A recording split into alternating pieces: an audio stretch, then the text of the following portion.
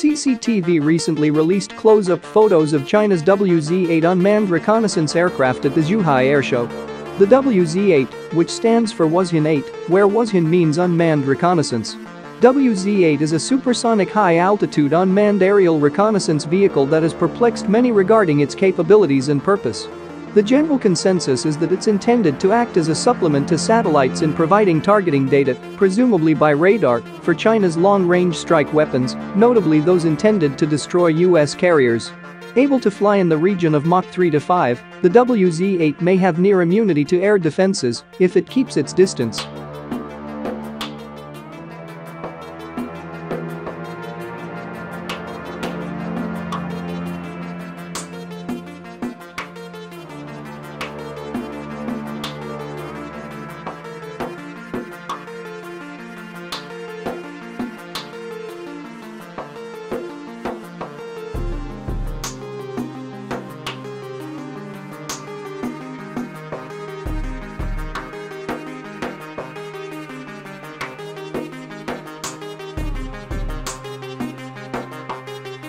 The maximum flight speed of the WZ-8 UAV is more than Mach 3, which is faster than most air defense missiles.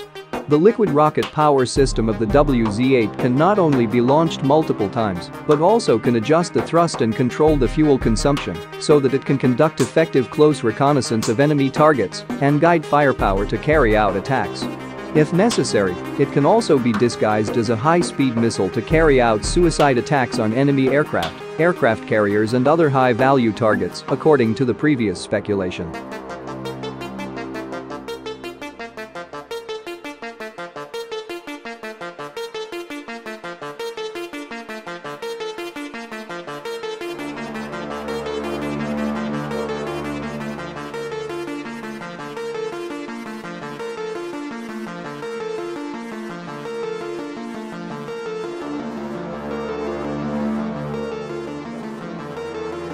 The WZ-8 drone has two lugs on its back, which are rumored to be for use with the H-6N strategic bomber. The range of the improved H-6N has been improved to over 8,000 kilometers.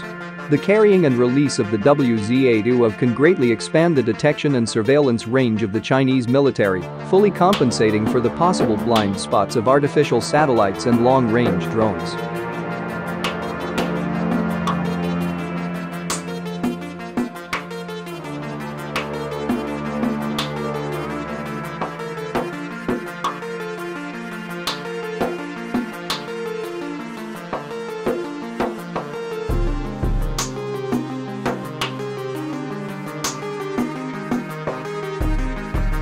The WZ-8 displayed at the parade had lugs on top of the airframe for this purpose. Unfortunately, besides assumptions and visual observations, very little information is available about the aircraft.